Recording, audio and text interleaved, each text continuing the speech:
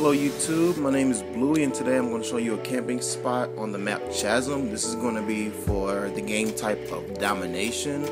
So here we go.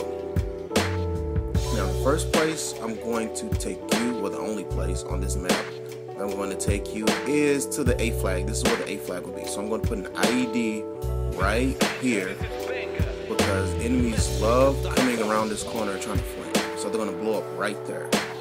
Right there. Then I'm going to place another IED on the A flag. This is where the A flag would be, directly where I'm standing.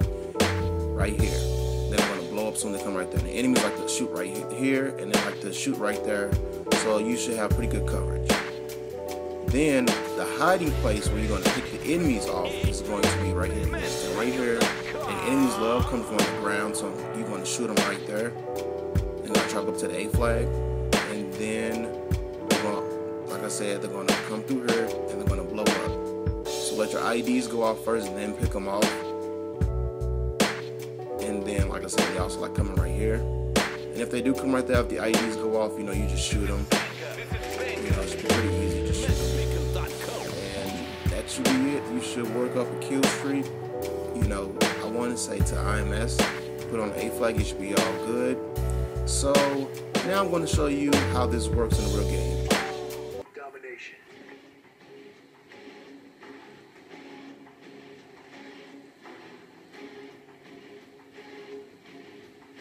Squad, secure your objectives.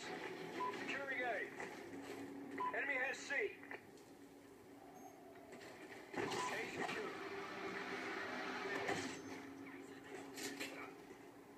Securing Bravo.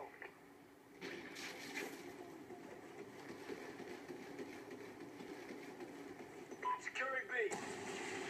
Losing Alpha. Losing A. IMS ready for deployment. Bravo secure.